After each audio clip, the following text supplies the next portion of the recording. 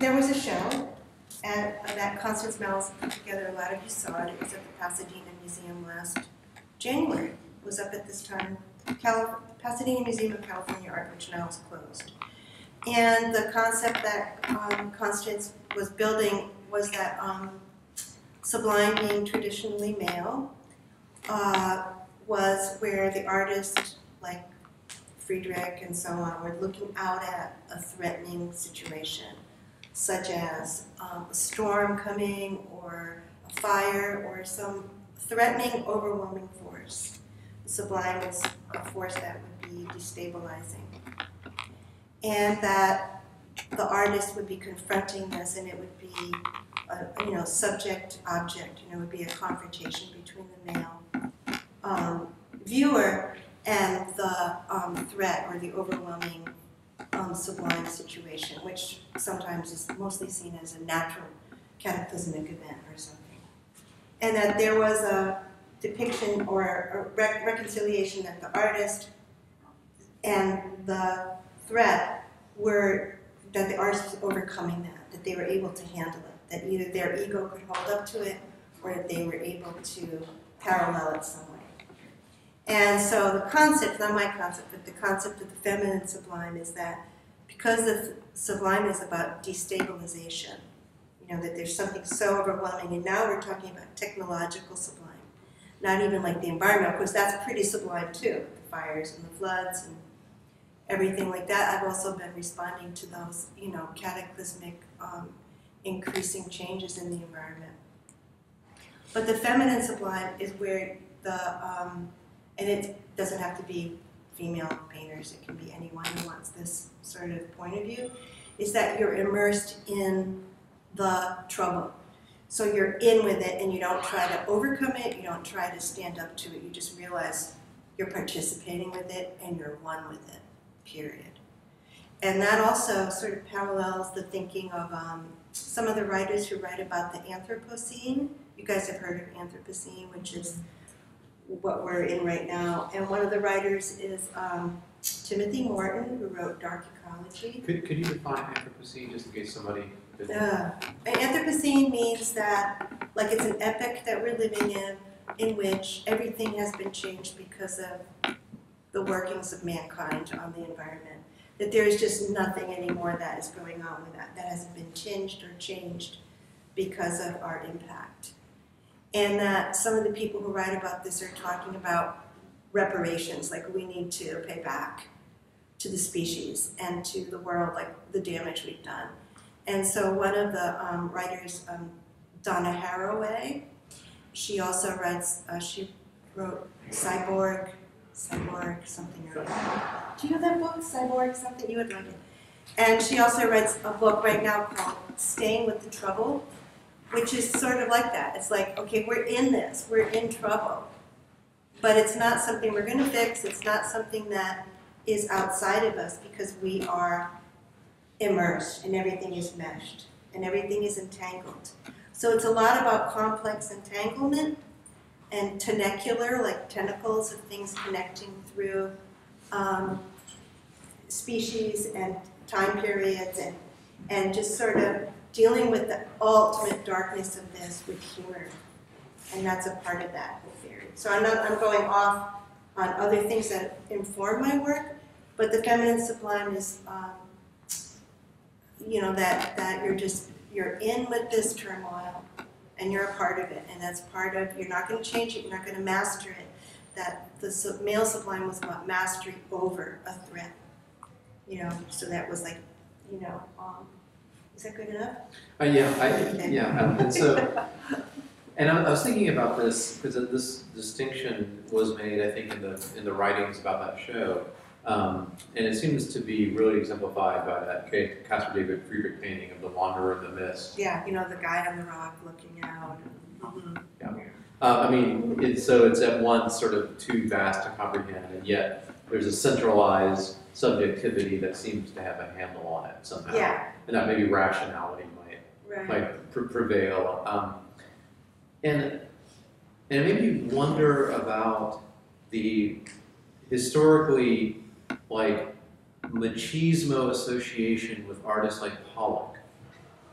who I've always thought of as being inside the painting. Yeah, I mean, I would totally entangled. The mesh is there, the entanglement. Even de Kooning, there's a lot of. If you don't look at the the women so much, but de Kooning's like totally enmeshed into the trouble zone.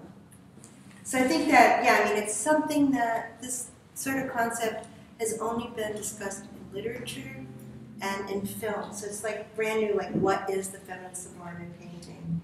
And it's not something that actually there are any books or anything about. There's very few articles about it.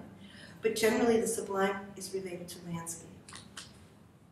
Like there's this woman in Scotland who's a professor, and she wrote to me, and she's interested, and she's out in the mountains writing about it and painting about it. And so there's some people are starting to think about is there a different way to look at the sublime? Do you think it's worthwhile to reconsider the associations of machismo with some of the, even Barnett Newman, who I feel like it is an attempt to immerse, to be inside of that's like modernism, but I think when we think about this, Rothko talked about the sublime a lot. Rothko really was into, the threshold and then the sublime space beyond that, But I think again, couching it back into landscape, what is the viewer doing, how are you immersed in it? And not so much like there are a lot of other kinds of sublime, like the sticky sublime, technological sublime, the abstract sublime. You said the sticky sublime? That's the name of the book, The Sticky Sublime. The Sticky Sublime. Yeah. So I have another slew of questions. But I wanted to pause and ask for questions. Okay, so this is sort of about the work, and then I have questions that are sort of about like, how do you get from, where all of you sort of are, approximately, not all of you are in the same place, to your place, like given that whole journey. So that's sort of like the artist's questions. But I wanted to see if anybody had any thoughts or questions about just the work. Generally, because I know you paint so many different paintings all the time, but generally, what is your formal process? What is my, how do I, process in terms of in the studio? Mm-hmm. Well, narrow that down a little. Like, do you look at imagery first and then get inspired? Do you paint a color field and then find imagery? Yeah, well, the imagery is something I'm always hunting. I have all kinds of imagery on my computer and print it out. And transparencies, I use transparencies like old-fashioned projector and just put them on so I get different arrangements, so that's projected.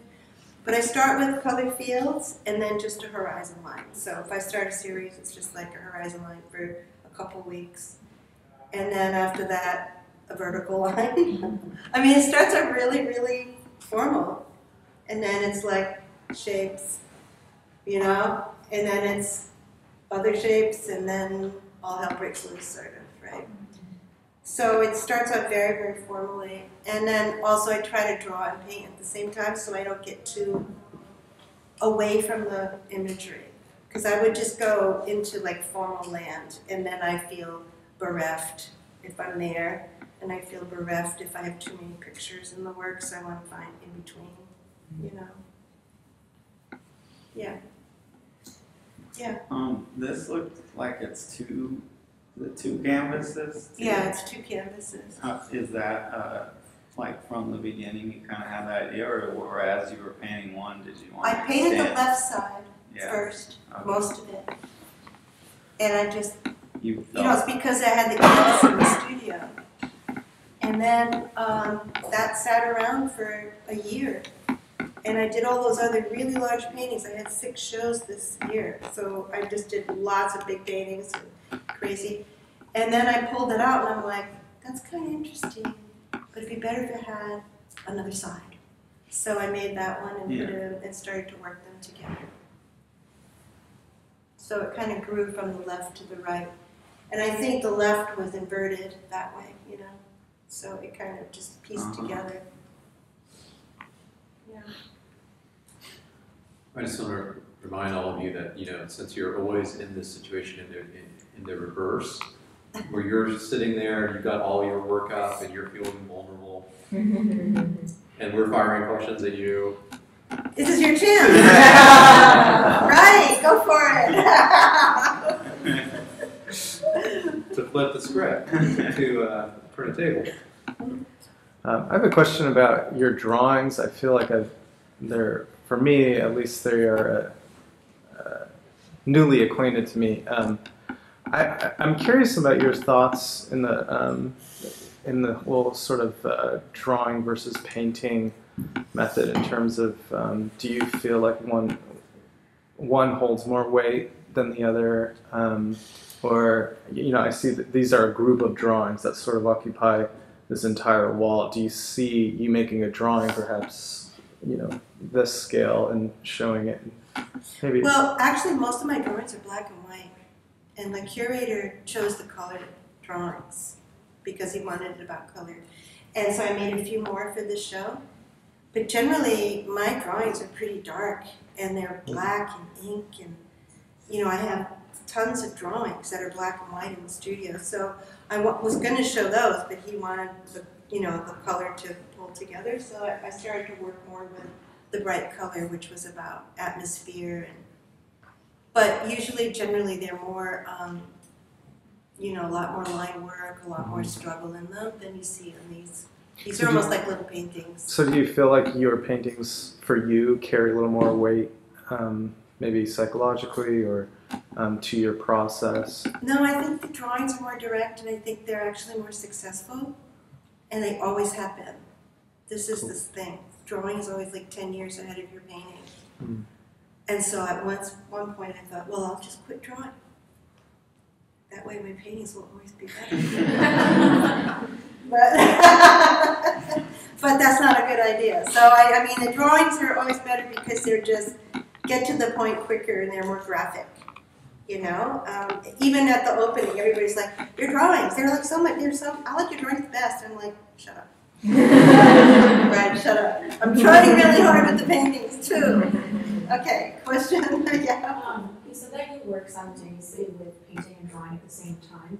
Do you ever feel like one carries to the other, or vice versa? Like your drawing inspires this painting, or like, hey, this was my idea, now I'm going to put it on canvas? The drawing feeds the painting. If I stop drawing, the painting gets really stale. So it's a matter of like trying to do both. Do you ever like work out a painting on by drawing it first, or do you kind of Oh always no! I mean, the painting is just hello, hello, and then it's like over the deep end, and then I'm having fun, right? So there's no way of controlling it. I mean, it's just kind of, I think we're opposite in that way. I mean, it's like heavy risk and heavy, adventure. But the drawings are kind of charming to me. Like, it's like they can be poignant, they can be really mysterious. But I guess I get the tensions and the imagery and maybe a little bit of interest in what I want to go after in the painting.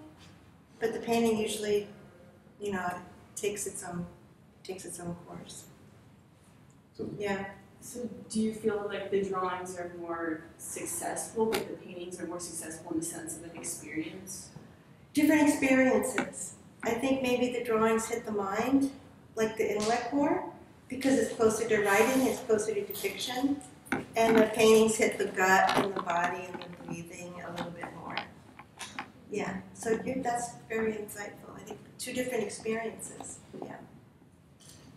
So I really see these paintings as like your paintings, I look at them and they're like really unique to you.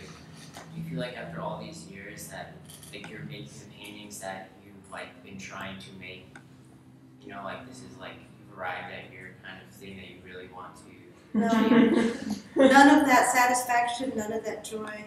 I mean, none of that security, none. I mean, I'm just still like you guys. Every day it's like, oh, I won't go in there, it's just torture. Oh God, And then, so I guess part of the seduction is seducing myself to do it. But then, there are, what's going to make me paint this thing? Well, it's pink in today, so there. Just like that kind of rationalization.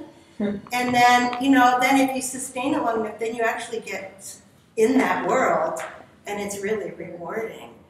But I don't feel it's anywhere near really what there's way too much hit and miss in my work. I need a little more rational thought, I think. No, I mean, I don't feel no way do I feel satisfied with it at all, no. So there's duality in your work, particularly you mentioned that too much beauty can actually hinder a lot of the themes in your work, and it's something that I feel like I've been worried about with my own work, so I was wondering, like, in terms of balancing that and knowing when you're being contrived and knowing when, even in collage work, when you're just putting elements together but not properly synthesizing them, and what you have to say. Tension's a big one. And for you, since you're interested in beauty, we're going to give you that book to read on beauty. There's 2 or 3 books. But you just got to watch out for pretty. I don't know. Okay? Yeah. So pretty is just like, pretty can be really intense if it's overwhelming, but beauty is very powerful. Mm-hmm. Beauty can be devastating. Beauty can be elegant. There's nothing wrong with beauty. Sublime is destabilizing. Beauty is stabilizing. And it can be a little bit destabilizing. It's so beautiful, it's breathtaking, right? Right. We see that in films and so much, So beauty's good. It's just a different thing than the sublime. Mm-hmm. Do these terms sort of float around in the same orbit as terms like the decorative or design, sort of the inverse of these terms? Like you made a distinction between pretty and beautiful. And then, I've certainly heard the word illustration brought up in the negative sense in relation to painting a lot. Yeah. And I feel like that's a complicated subject, just given pre-modern painting in its illustrative function. And then it seems like the shadow that sometimes gets cast over abstract painting or mildly hybridized abstract painting is its tendency towards devolving into design or the decorative. Yeah, design, my friend Linda, who I always talk about, amazing painter, she was all about designing paintings. It's like paintings, if they're going to be smart, they need to be designed. And they have to have a sense of design, where they are in the culture, and I don't design paintings, I dance with them until they become a structure, basically, but I think that is a good strategy if that's your, psychology, if that's your point of view. Design can be amazing, to really give it stylistics and design. That's a way of creating, really distinct work too. So you don't think you don't use that as a Derogatory. derogatory? No. And there's no hierarchy between beauty and sublime. Beauty and sublime are just different things. There's no hierarchy there. Beauty is one thing. I wanted to do a whole course of beauty because I have all these books and all these great essays on it. Beauty is an incredible, powerful thing. But sublime is a different side of beauty. It has seduction, but it's more about, destabilizing, overwhelming. There's a lot of stuff to read on it, but they're not, opposite. Traditionally, beauty was female and sublime was, masculine. But now it's like, those things don't matter. That was just historically. Who do you think is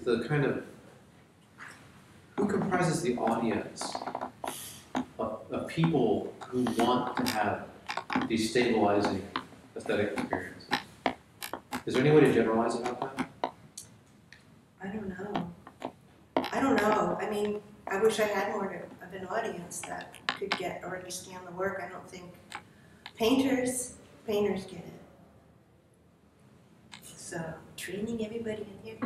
The painters get it, but I don't think, not a lot of people will get it. As far as destabilization, architects love it, because they get structures and break down structures and, what do you think? Well, I spent some time on the Central Coast and saw more paintings of rolling hills and vineyards than any person should have to. And I feel like even though, the artists who made these paintings were perfectly lovely people and some of them sophisticated thinkers in other ways, it seemed to me like there was this attempt in the painting to suppress everything that was contradictory or ugly about life.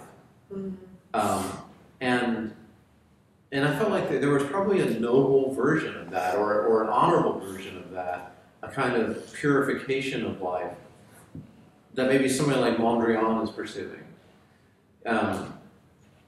But that there was also a kind of debased version of it where the painting felt like a lie to me. And so,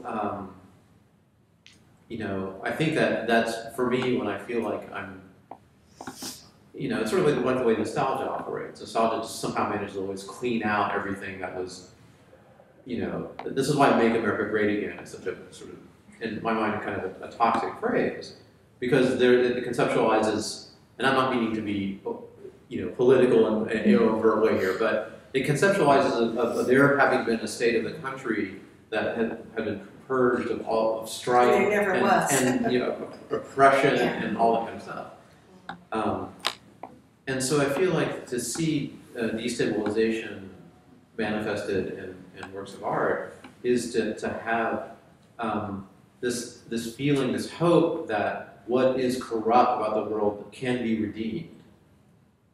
Because the destabilization, here's what I'm going to bring back to beauty. If destabilization can be beautiful, then in some ways, what is corrupt can be redeemed. Right. Ooh, that was smart.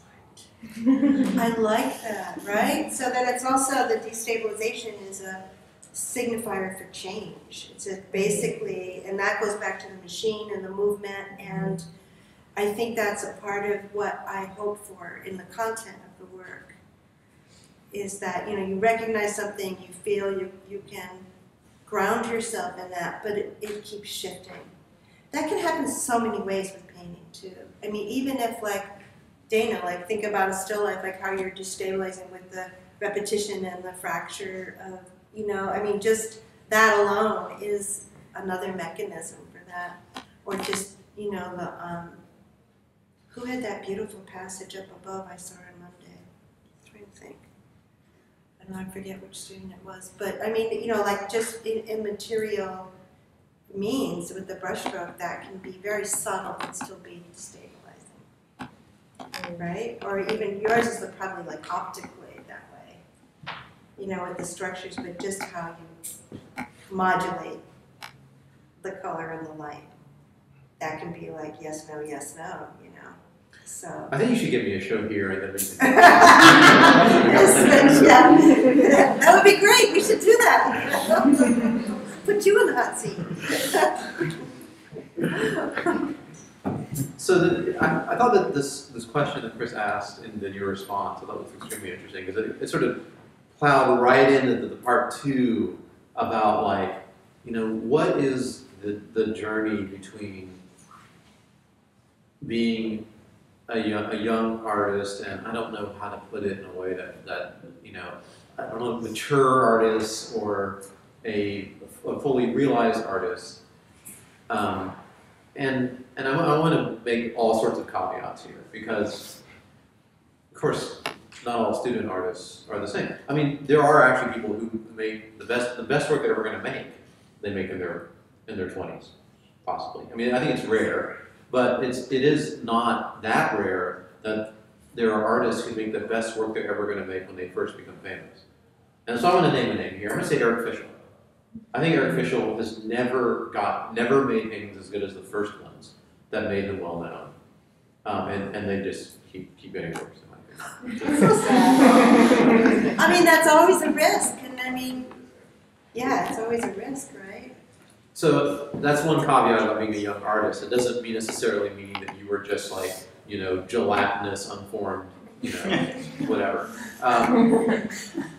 But I remember, certainly my experience of being a student and just on one hand, pursuing whatever little proximate pursuit I was doing, the painting at hand, and on the other hand, just knowing that I had big problems. And one of them would have been, in my case, being just incredibly derivative of other artists. And I don't really actually know anything about that art for you, but since you've set up an equivalence, you say like, I am like you. I go in there. I'm doubtful every day. I'm facing the same dragon and different maybe in different forms. But certainly there has been a change or many changes. Many changes. And many changes. And I would say that certainly there have been moments when you became fundamentally more confident, and maybe moments when you felt fundamentally much more like you owned the work, like this is my work, nobody else's. Is that true? And then do you have anything to say about how you got there? Oh my God. What time is it? We got a long time. That's a long story. Okay, we have a little time. Okay, so there's a mentality when you're convicted. You make a commitment to this. It's conviction, and then from there on, there's a lot of doubt. There's everything in the world against you. So you just have to figure there's never going to be anything to support it. Period. So you have to me, I had to claw my way through. It sounds, get out your own violin, because it's going to sound like, when I was young, oh my God. My parents disowned me when I was 18 because I wanted to be an artist. They said, if you go to art school, you're on your own, you're never getting a penny from us. Period, when I was 18. And I know some of you deal with that with your parents and with your families.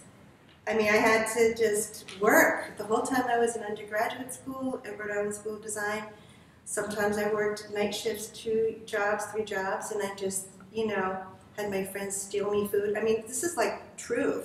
I had no money my whole life. And I clawed my way through it. And, then I finally moved to California from the East Coast, and everything was against me. You're never going to go to grad school. You're never going to be a painter. You're never this. And I'm like, then, in Buddhism, what's your noble friend? Whatever obstacle, that's your friend. So I got used to that idea. Somebody go, no, you're never get into grad school. I said, watch me. And so then I just got really determined and really, really determined. And so whenever there was something, I would just go at it until I could get it. It wasn't easy. It was, living alone in a warehouse without water. And it was really, really hardships, tons of hardships.